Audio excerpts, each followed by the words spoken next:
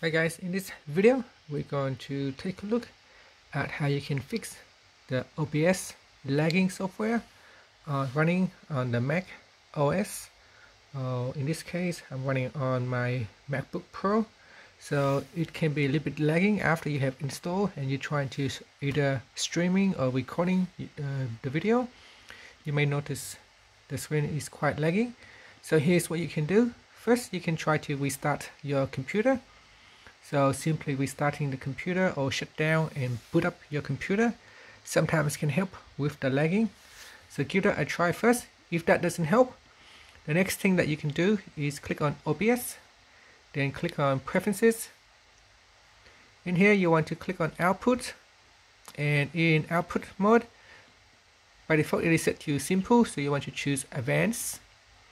And then depending on whether you're streaming or recording, so if you're recording, click on the recording tab, and then in the encoder you want to choose Apple encoder. So either choose Apple hardware encoder or the software encoder.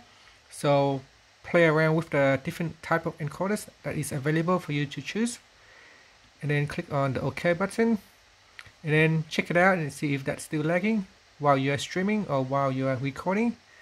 Another thing that you can do is try to switch between window capture and screen capture. So if window capture is lagging, you can try to remove that and then choose screen capture instead. So choose display capture and give that a try. So choose the display and click on OK and give that a try to see if that lags or not. One of these issues can help you fix, one of the solutions can help you fix the issue. Now another things that you can also try is, if you don't have the latest version of OBS, make sure you download the latest version of OBS Studio and reinstall on your computer. That can help improve any bugs or issues that you may have with the older version, and hopefully that can also improve the lagging speed. And that's it. Thank you for watching this video. Please subscribe to my channel for more videos.